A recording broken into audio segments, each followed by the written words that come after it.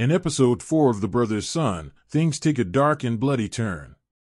Sleepy Chan arrives in LA Square, agreeing to all of Charles's terms with the sole condition that Sun Tai Tai will not attend the square. However, the meeting goes horribly wrong when assassins from the Red Ribbon Gang infiltrate the spa and brutally kill Sleepy Chan.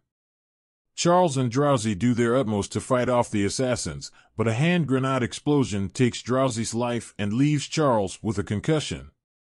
At the start of episode 5, Charles regains consciousness and is surprised to find himself in Alexis' house, who picked him up while he was trying to escape the spa. Once again, Alexis presses Charles for information about what's going on and the connection to the assassins with red ribbons, but Charles refuses to share anything.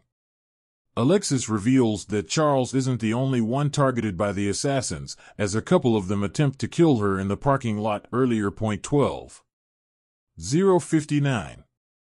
Desperate to contact his family, Charles tries to leave to retrieve his phone from the car spa, but Alexis pleads with him to stay and recover while she retrieves his phone for him.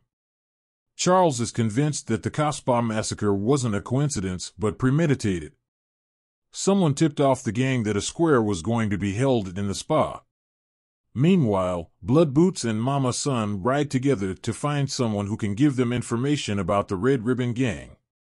Little does she know, it is her that the Red Ribbon Gang wants.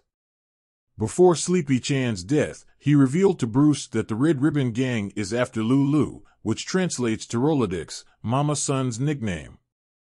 Surprisingly, Mama Sun was their target all along.